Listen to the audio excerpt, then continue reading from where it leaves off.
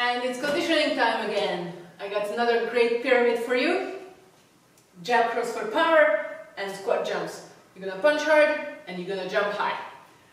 Jab cross for power, that means 1, 2 equals 1 rep. So I'm gonna step in strong for that 1, 2. When I'm throwing power shots, I like to go full body in, so take that step in. 1, 2, strong. 1, 2. And then straight away, I go squat jump. Okay, nice and deep. Pass to the grass, and then hit the ceiling, land, come back in your stance, and now we go for 2. So 1, 2, 1, 2. That's gonna be 2 reps, and then 2 jumps. Deep, high, deep, high.